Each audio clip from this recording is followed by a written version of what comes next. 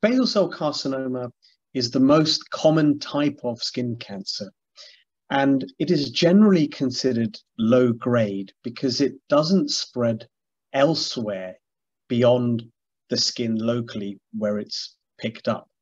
There are very rare examples where it can do so, but generally this is not the case. And therefore, patients should be reassured that as long as it's removed, there shouldn't really be any other significant consequences. Basal cell carcinoma tends to occur in fair-skinned individuals, people who burn easily in the sun and find it difficult to tan. So it's a combination of genetic propensity or susceptibility as well as the environment. So people who have an outdoors lifestyle, spend a lot of time in the sun, they are more at risk. And also with advancing age, it is also more common. In terms of the way it can present, it's actually quite varied, as there are different types of basal cell carcinoma.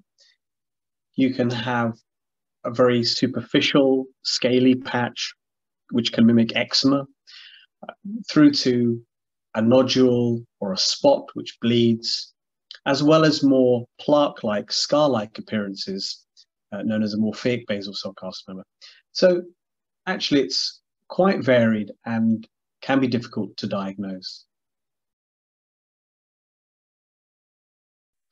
The type of treatment for basal cell carcinoma will depend on the subtype of basal cell carcinoma, the size, where on the body it is, amongst other factors. So it can range from as simple as a cream treatment for superficial basal cell carcinoma through to surgery and radiotherapy. When you have higher risk basal cell carcinomas on the face, which may be more infiltrative and are difficult to define in terms of their borders, these can have tentacles or elements under the skin which you can't see.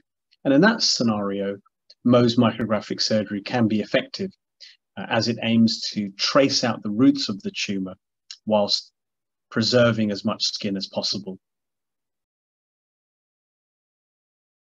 Yeah, this can be difficult for patients because the presentation can be very varied.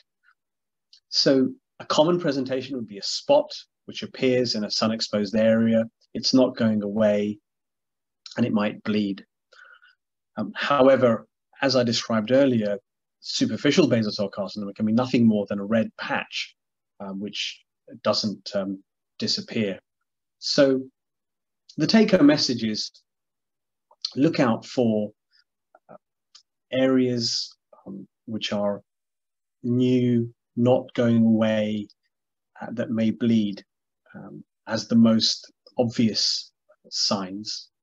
But as always, if there's any concern, do see a doctor for further evaluation.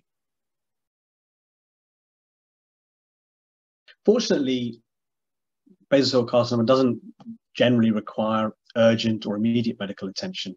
So if any of the signs which I've already described are experienced, then it is sensible to seek advice or evaluation from a medical practitioner.